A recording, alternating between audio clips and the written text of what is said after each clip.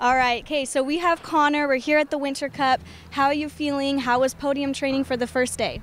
Podium training was great. I'm feeling great too, actually. I haven't competed all around in a long time, so it's great to get on all the events, yeah, and just feel everything, and I had a very good day, so. That's awesome. That's so exciting. I'm excited to see you compete all around. I'm rooting for you. Are there any new upgrades that you're wanting to compete at Winter Cup just to get out of the way before you go into classics and championships? I have no upgrades here, but I have a lot of upgrades coming soon, so. Okay, cool. Are we going to see those upgrades maybe at championship? Yes, definitely. Okay, cool.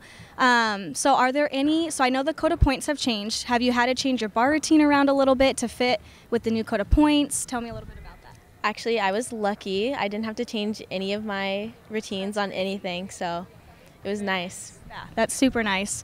So, are there anything that you want to tell anybody that you're here? Are you excited? Are you ready to kill it? What's going to happen? I'm ready to kill it, and I'm so excited. Awesome. Well, best of luck. You got this, girl. Thank you.